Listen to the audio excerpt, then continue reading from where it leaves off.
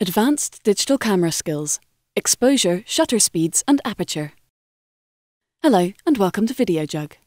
Exposure, shutter speeds and aperture are settings on a camera that most people are never brave enough to take off automatic. Learn what they do, however, and you'll find the effect they have on your photos can be outstanding. Exposure is the amount of light you're letting into the camera. It's largely controlled by the shutter speed and the aperture. Shutter speed. Your camera's shutter speed is basically the amount of time you're letting your camera look at things in the outside world. Shutter speeds come in various incremental steps, measured in seconds, ranging from 1 to 1/3000th or less. Low shutter speeds are great for taking a snap of something fast-moving, because it's only looking at the fast-moving thing for a very short amount of time, and therefore can make a single image out of it without getting all confused. A high shutter speed will give a great motion blur effect, because the camera's looking at all the things that are going on for a long time and amalgamating them into one single image.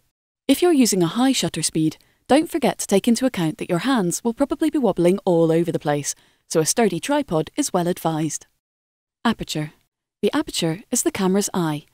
Just like the human pupil, it can go small to take in less light, and big if it's dark to allow in as much light as possible. Flipping it off automatic allows you to control these settings, known as f-stops. f2 is a big hole, while f16 is small, and each step along the way lets in precisely half as much light as the one before it. A photo taken with a low f-stop looks like this, while a photo with a high f-stop will look like this. Reciprocity. It's at this point that we need to point out reciprocity. This is the relationship between your shutter speed and the aperture.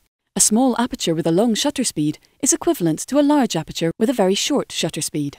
Think of it like the amount of time it takes to fill a bucket from a tap. If the tap's only on a little bit, you'll need to leave it running for ages, whereas if it's running full pelt, the bucket will fill up sharpish. Apply that analogy to your camera and it should all make perfect sense. It's worth taking the time to fiddle about with shutter speeds and aperture. If you know what you're doing, you can take some amazingly unique and kooky photos.